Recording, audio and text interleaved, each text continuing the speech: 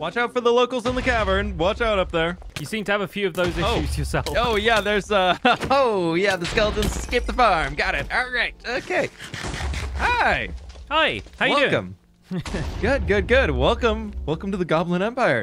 Yeah, while. I just about found the entrance, and yeah, it's looking a little bit more formal since last time I came here. This place is amazing. It's growing. I'm loving it. I'm working on a storage room right now, and it's growing. It's getting there. It's a little noisy over here. The farm's working away, generating some cobblestone. So yeah, not exactly. You walk on over here with me. Not quite the best place to do business, huh? So you are the man I want to see because I think it'll go great with Gobland. It's bright, giant neon light signs all over the place.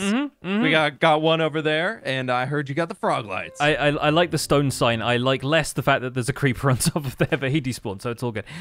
Yes, I have. Yeah.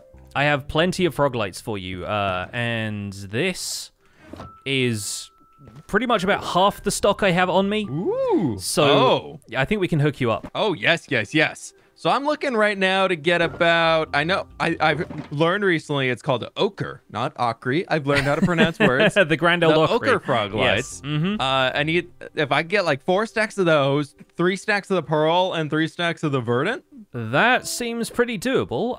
In exchange, I need lots of stone, and you're definitely the guy to come to for that. So if you got some stone handy, the arrow in your head makes it look like you have a top knot right now. It's pretty stylish, actually. Yeah, it's just goes along with the ears. So right now I've got all of this smelted down, ready to go. Okay, perfect. I've got 10 double chests at least of cobblestone. Okay. That I can smelt down too if you'd like the stone, because I got the furnace over there running. Yeah. I tell you what, how about I leave you with like 4 shulker boxes for that amount of Froglights? I think that seems about fair. And if you can just fill those up with natural stone and drop them off at my place, that would be perfect. Yeah, definitely. That sounds like a deal. Yeah, I tell you what, since I can't shift these things, have a free pet magma cube with your purchase of the Froglights. Oh boy, he's so cute. Yeah, there's a lot. I'll cherish him forever. There's a lot more where that came from. So if you find yourself in need of a few more gremlins around the place, then feel free. All gremlins are welcome within the cavern. Oh yeah, absolutely. It seems like Gremlin Town to me. So if I give you these 4, and I tell you what, may as well sweeten the deal if you wanna keep a couple of the purple ones for yourself, because thank you. They're good for trading, and I feel like having a couple of extra shulkers lying around is always good for business. Well, here's one back for you right now, so you can at least not leave empty-handed. Yeah, a down payment. I like it. Very cool. Thank you so much. I'll get the rest of those sorted and over to you here soon. Thank you so much, Pix. Yeah, and no worries. should I just grab the Froglights out of that box, or? Yeah. Take them out of that one, and I'll restock for the sales box another time. Oh, perfect. Thank you. Oh, this is gonna be so good. And there you go. Look at that. Free achievement as well. Power. Yeah. All right. Well, you have fun with those. Oh, I'll replace the Nylium, which I'm apparently about to steal. And yeah, I mean, I can't wait to see what this place looks like all lit up. I'm sure it's going to be glorious. It's coming together. It's getting there. Slowly but surely. All right. Well, all right. Thank you so much, Mr. Loreman. It's all good. I'm going to make the tradesman's exit. See you around.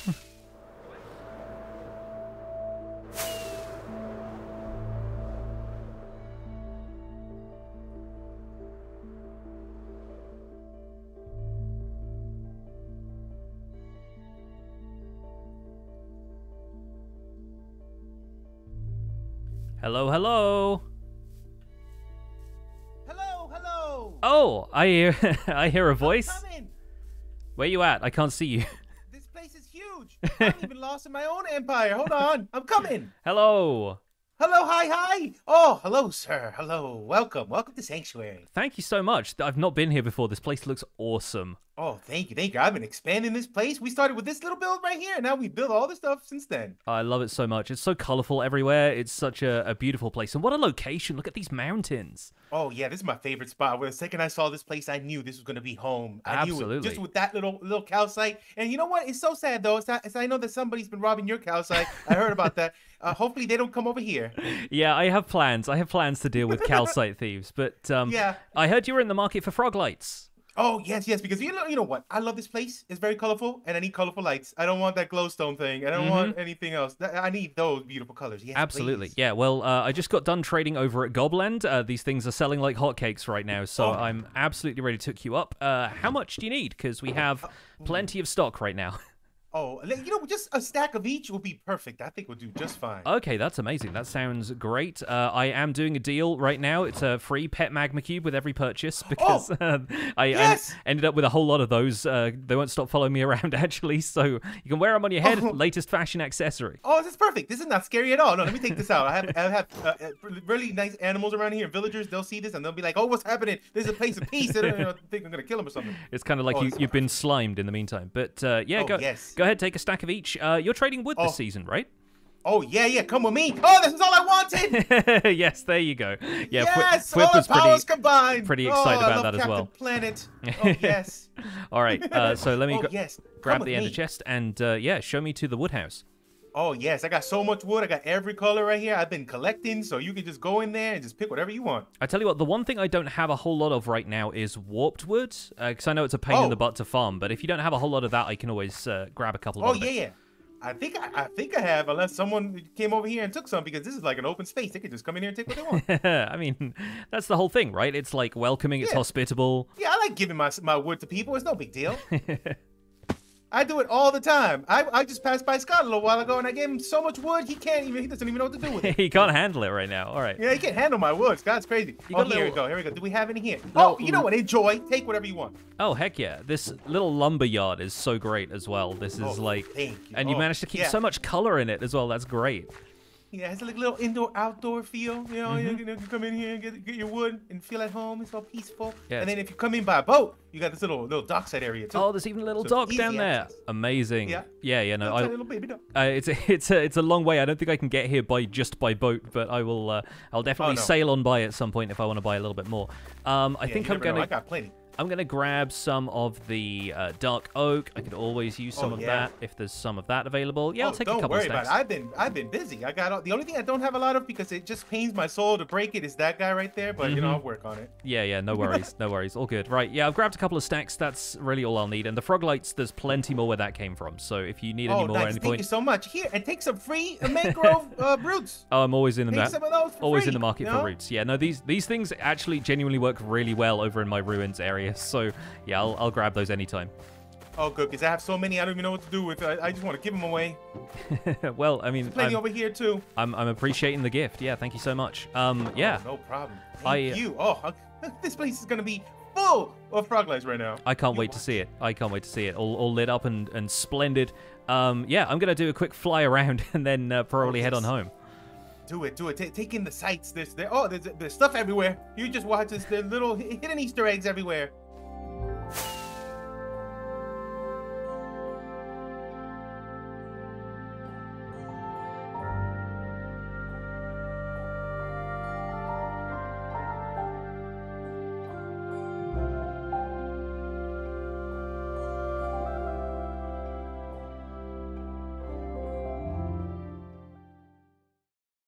So I'm happy to report the Froglight business is still going very, very well, and all of that stone is going to be put to good use, although not in this episode. There's going to be some secret stuff happening on the server here and there, and hopefully, eventually, soon, you will get to see that.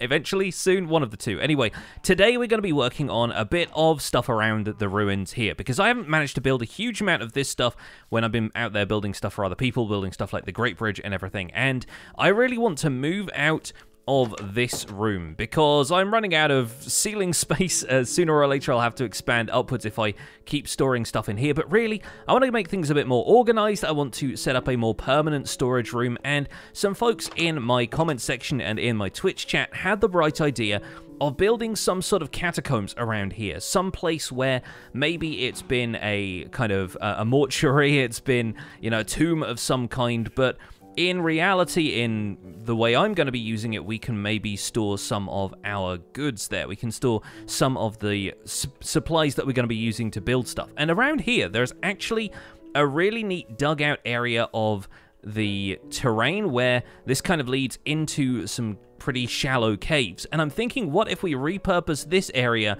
as a kind of catacombs? Imagine that the people who have had this town have had to, you know, entomb people somewhere around here, and I think it'd be kind of central to the area. Maybe there's some, like, more important families who are buried here or something like that.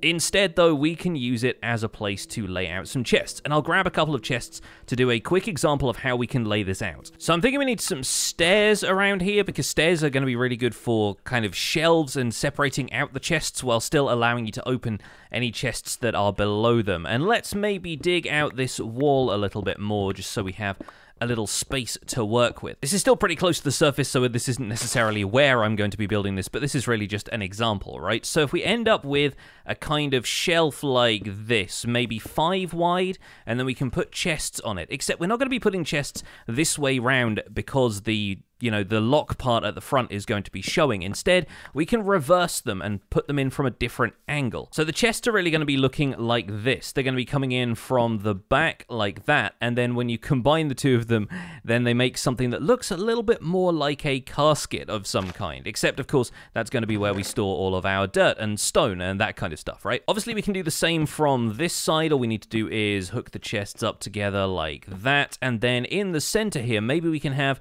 some kind of supporting pillar, a bit of stone brick, maybe some polished andesite. I feel like that'd look kind of snazzy. So you end up with chests like this lining the walls, and maybe some of them can be broken up, maybe some of them can be recessed a little bit so that we can end up with double chests and use the space more effectively. Yeah, perhaps we end up with something like this as potential other options as well. One of them has been pushed a little bit further back, but since there's no blocks above that, we can still open it. These two are large chests side by side so that you can't necessarily see the latch on the front, but you can still access the materials. As long as there's something like slabs or stairs over the top of it, you can still open those up, and then we can have a vaulted ceiling over the top of the entire thing. But the challenge is going to be incorporating some redstone in here and there as well, because ideally I would like this to be an upgrade to my storage system over there, which means making sure that it's not all manually sorted storage. I also want some areas where I can store certain resources in bulk. So maybe this entire wall, even though the chests are all in different places, maybe that's all stone, because once again I'll be needing a lot of stone for the various projects around the server. But maybe we format things so that there's one room dedicated to all of the different types of stone blocks, decorative stone, stone brick, and all of the other bits and pieces in between. Maybe there could be a treasure room for all of the more valuable stuff like gold, diamonds, and iron and that kind of stuff, because of course throughout history people have been buried with their valuables. There are, traditions of that going back to ancient civilizations. And I want to keep the storage fairly central. I also don't want to go back and forth too much from the place I've got my existing storage set up to fill up this one, so I'm thinking right here should be a good place for it. And I want to decorate that on the surface with some kind of mausoleum looking thing, just to imagine that there is some kind of surface set up here indicating that there is burial nearby, and then when we go down into the structure itself, it's the storage system for all of my blocks and stuff. I think we can pull that off. But once again, we're not going to be doing that right here, and I'll try and figure out what the entrance is going to look like, but I think this is a good starting point. So I'm going to do a lot of digging, and hopefully we'll be able to hollow out an area down here that will be perfect for our storage room catacombs. But in the meantime, I want to do something about this.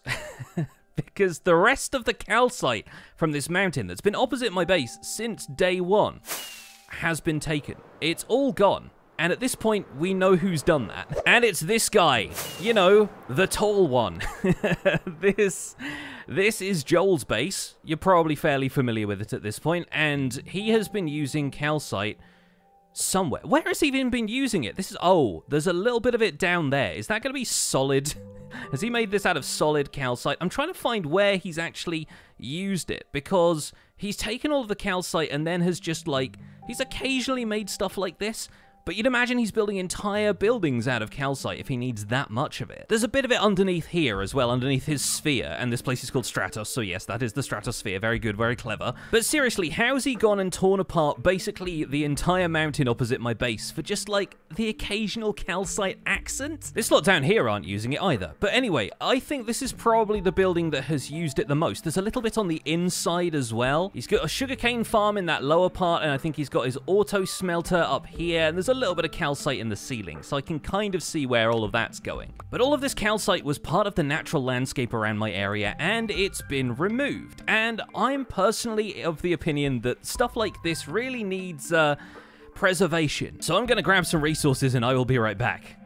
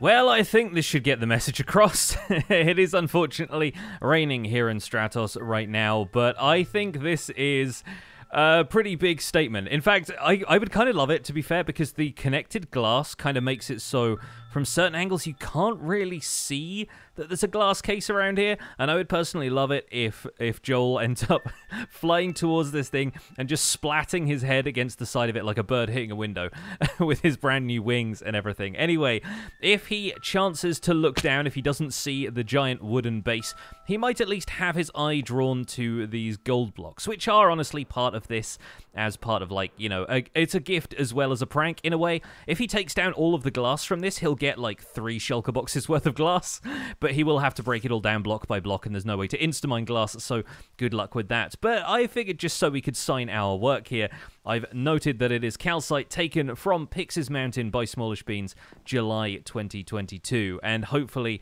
that sends something of a message. It has had the bonus effect of turning the bottom of this into a little bit of a mob farm. There's a bit of dark area underneath the island itself, which might spawn the occasional mob, and then, of course, down here on the ground, there is not quite enough space for this to be completely a mob farm, and he's obviously taken some precautions in the surrounding area, lighting some stuff up. But, you know, the occasional zombie, the occasional creeper might end up directly underneath this thing, and that's his problem at this point and not mine. But in the meantime, I have been on a bit of a quest to acquire some calcite of my own for a couple of things, and considering that there isn't really much calcite around my place anymore, and I didn't want to use that for a build anyway, I've been heading further out into the world to a couple of places that I have far-flung nether portals, just so that I'm not really disturbing anybody's backyard when I come to collect a little bit more calcite, and we can always use some of that in this area to put that calcite vein back into the mountain. So I kind of want to do that. It's pretty clear from the chunks that are left here where the calcite vein was, so I think we're probably just going to try and put some of this back, and woe betide Joel if he decides to come back here and try and claim any of this for himself. So in the end, I got all the calcite put back in. And hopefully, because that took a lot of calcite, hopefully nobody feels like coming through and nicking any more of it. But in the meantime, we've got a little bit of work done on the catacombs down here, and I think I'm probably going to pause it here for this episode, but I'll show you what I've done, and then I can get a little bit more done in between episodes here. I just want to get this one out because it's been too long. So down here in the caves, obviously we're going to have a more formal entrance to this in the near future, but we've got a little entrance lobby, kind of foyer of sorts, I guess. Either way, we've got some way of having an entrance that's going to probably go left and right as well. Maybe it'll go to different places, but I wanted there to be a staircase down, some sort of little mosaic, which has maybe just been worn away over time. As you can see, the andesite here kind of means that the area here is like a little bit rough or well trodden, so maybe it's, you know, it's just kind of worn down over time. But we're going to have a couple more decorative blocks around here, and the walls are going to change and stuff. What's the really important part, though, is down here, because as you can see, to the left and to the right, we have a few of the little chest ideas that I mocked up out there by the entrance, and I kind of like the way this came together. Starting to use a few more walls and stuff here and there, and we might push some of the chests back so they're a bit more recessed in the alcoves instead of just being directly underneath these stairs and whatnot. But I think overall they do a pretty good job of providing me with some storage chests out here so that they can be the miscellaneous storage chests. So right now I'm using some of these for little like building supply chests and stuff like that whilst I work on the main event, and I love the fact that I'm finally able to come up with a build that hanging roots look good in, because I haven't really used those elsewhere since they've been a thing, and I really do think they work quite well for this area. As though the roof here that's been made of wood has obviously been the first thing to deteriorate. The stone is fine, the stone will last for millennia, but the roof of this has kind of fallen in a little bit, let some of the dirt in. The dirt is kind of pushing downwards. The roots are here, there's a bit of packed mud in there as well. We could maybe hide some stuff up behind the trapdoors, who knows? We can come up with some fun stuff like that. But as we go in here, a little skeleton skull, because I've been getting those during thunderstorms with a channeling trident. In here is the main tomb, or the tomb number 1 at least. Tomb number 1 is going to have all of the wood stuff in it. So over here, it's my usual kind of setup for the layout of everything. We've got, you know, oak wood in there, and then birch, and then spruce, jungle, acacia, dark oak, and then the 2 nether woods and mangrove there. And this one over here, this little section over here is just going to be a bunch of the miscellaneous wood stuff. Like, for example, you know, planks and stuff as it breaks down. I think I'm probably going to do like oak, birch, spruce in this chest, and then the next 3 wood types occupying these first few spaces in this chest, and then, you know, we'll get into mangrove in the netherwoods there. And I think there's still some caves around here, evidently, because there's a few zombies and stuff around. But what I decided to do with this whole setup, which is not fully decorated, but it's getting there, is I wanted to have some kind of ledger or, you know, book to indicate where some of the supplies were, but also to kind of imagine that this is a ledger that kind of keeps track of who is buried here, if this is supposed to be like a mausoleum or a catacombs, as some kind of family tomb or community tomb or something like that, I guess. It's a weird way of working it into the world, but I kind of liked the vibe of it. It was a good way of avoiding marking the chests the way I usually do, either with blocks in the floor, which would make this look really obviously like a storage system, or with signs or item frames or stuff like that could lag things out, or maybe kind of, you know, wouldn't look as good as, you know, decoration for this place overall. But what we're able to do with a lectern is have kind of pun names that kind of point to which of the chests contain which stuff. For example, like on the left 1 is Mr. Oaksworth, so that's the oak wood. Obviously the birches is pretty obvious, but then G. Sprucington, John Glee, that was one that my Twitch chat came up with instead of jungle. It's pretty bad. And then Miss Acacia Bentley, you know, you get the idea. And then obviously we've got a few others. Unnamed Man for mangrove, I suppose. And then 4 through 6 on the right hand side, these last few is miscellany.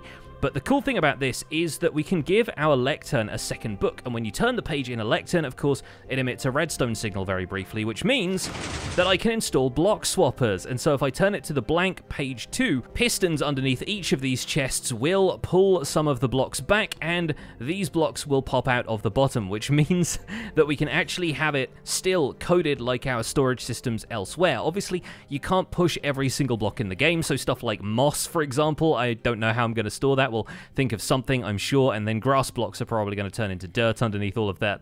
But I feel like we can use that in some of the major tombs for specific types of resources, like we can have the stone types and the mossy cobble and all of the other different types kind of arranged around the room like that. Then all we have to do is flip this back to page 1, which has the catalogue of the catacombs, but then all of this stuff gets pushed back into place and the floor is replaced by the stone bricks. Let's do that real quick so you can see all of the block swappers in action. I love that. That looks so cool. And finally, they all get put back into place. And the cool part about this is that having a little bit of mossy stone brick around kind of disguises the fact that these are sticky pistons, because the slime on the sides of those blends into the moss quite well, I think. It's not perfect, but it's close. And you can kind of see down through some of those. So you can see that there are redstone blocks underneath there. You can see a little bit of the mechanism. But as you're looking at it from the entrance here, you kind of can't see that there's redstone there at all unless you're really looking for those sticky pistons. So I'm very happy with that. I thought that came together very, very well. It is pretty dimly lit in here because we're using soul lanterns and glow lichen for the majority of the lighting. I may even get rid of some of the lighting here where it's not necessary, but I wanted to make sure this was at least lit up so you folks could see it in the video. I could always adjust my gamma when I come down here if I need to, I suppose, but I do like having all of this a little bit darker but still mob-proof thanks to the fact that mobs have to spawn in 0 light as of 1.18. With a little bit more love and attention paid to the walls and the ceilings around here, I think this place could look fantastic. And of course, I want it to have a pretty regular layout so that we can keep things organized, and because a tomb like this would pretty much have to be fairly organized. But there's a lot of detail we can pack into a space like this. I'm looking forward to it coming together, but of course, it's going to take a lot of work, so I'm going to have to spend a lot of time working on this, not to mention I need a design for the outside as well. So I'm going to be camping in my little hole in the wall for a little bit longer, and hopefully we'll get some stuff figured out in between episodes, and I'll be able to come back with a fully fledged storage system for you folks. But for now, that's where we're going to leave it for this episode of Empires. Thank you so much for watching. I hope you've enjoyed, and if you have, don't forget to leave a like on the video for me. Subscribe if you want to see more, and I'll see you folks soon. Take care. Bye for now.